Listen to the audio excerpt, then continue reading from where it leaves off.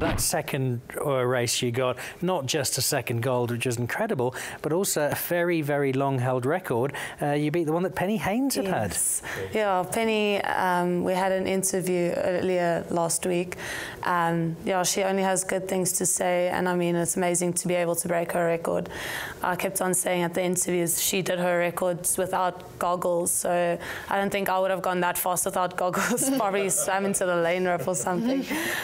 So yeah, I think being like swimming at that time was pretty awesome, but yeah, I know that's how she did it and how I should actually be going much faster then, so yeah, but we'll get there.